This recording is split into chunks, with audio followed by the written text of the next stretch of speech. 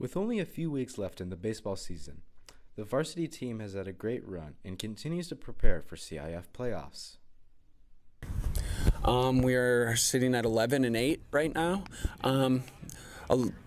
Been playing a lot of good baseball, and then certain games I think we haven't played to our potential. So we had a tough series against Torrey Pines, and now we're on to our third game of the series against STA. So right now we are currently the 5 seed in Division II, and the top 4 get a bye for the playoffs. So one thing we are definitely trying to do is to earn our way into the top 4 of the standings, so we can get a bye for the first round of the Division II playoffs. We next series is next week against CCA.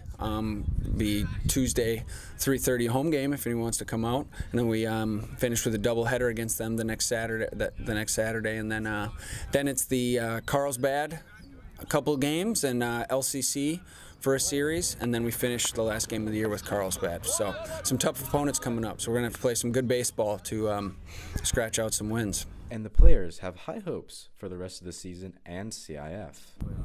I think we're going to make a run. Right now we're on a bit of a cold streak, but we started off the season hot, and I think we can get it back. So I think we're going to hopefully win CIF. But that doesn't come without a few needed improvements. I would just say playing as a team together. Like I said, we started off the season pretty well, and we were playing as a unit. So if we get that back, I think we can go on a run. Reporting for the Sage News, I'm Gavin Graff.